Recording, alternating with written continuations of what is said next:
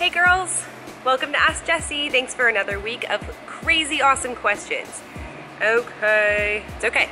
The first question is from Christina, and Christina asks, how often do you recommend doing a particular workout? Example, if I choose a back workout, how many weeks should I do the same routine in a row?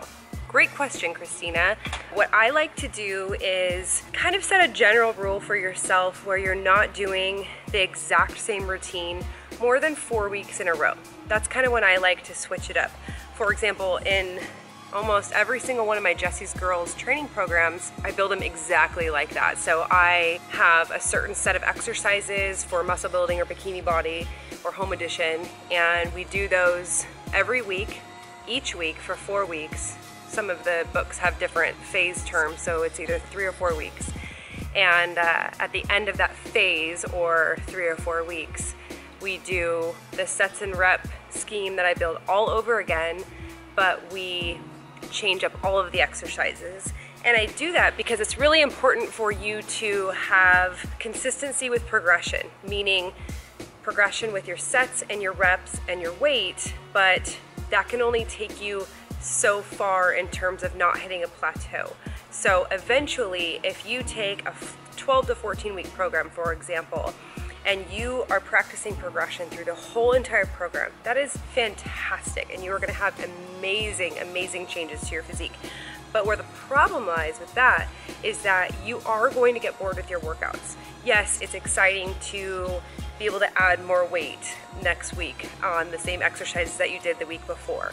Yes, it's exciting to be able to get through 4 sets of 15 with a really heavy weight that was really challenging last week and the week before that, but it seemed almost easy this week, so you know you're ready to move on and keep growing and grab bigger weights. But you still, after 4 weeks, 5 weeks, 6 weeks, 7 weeks, 8 weeks of doing the exact same exercises week after week after week, you are going to feel a little bit bored or maybe not so excited for that workout. So I like to take a routine and repeat it so that you are having consistency, so that you do have something to gauge your progression success with. So if you switch up your workouts every single workout, you're never gonna really know if you are progressing in weight and strength with shoulder press, for example. If I do shoulder press on Monday and then the next Monday when I'm doing another shoulder workout, I don't use the shoulder press exercise. I have a whole new set of exercises, and I don't do shoulder press for another 2 or 3 weeks. I don't add that back into my workout for another couple of weeks.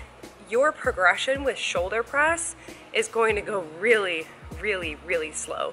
So you want to do shoulder press every week for 4 or 5 weeks, 3, 4, 5 weeks max. 3 weeks minimum, 5 weeks maximum probably. You can even push 6 weeks, but that's if you're really patient and not easily bored. I get bored really easy, so I'm like a 4-week girl and I've got to switch it up.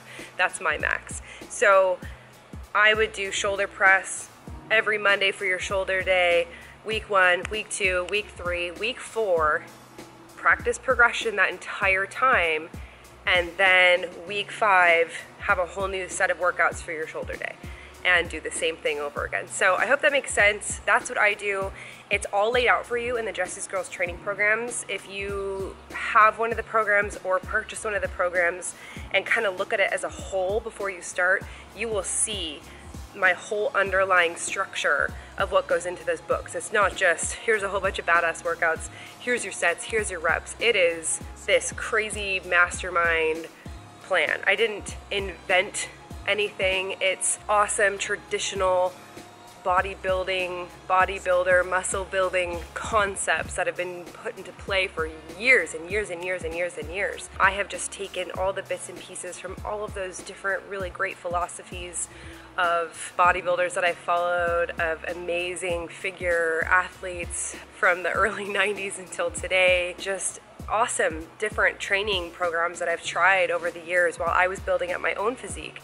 I've taken all those bits and pieces that I've found that have worked the best if you stick to it and stay consistent with it and really track your progress and keep a training log. That underlying foundation to any training program is really what's going to make all the difference, is just not being random, not just winging it in the gym.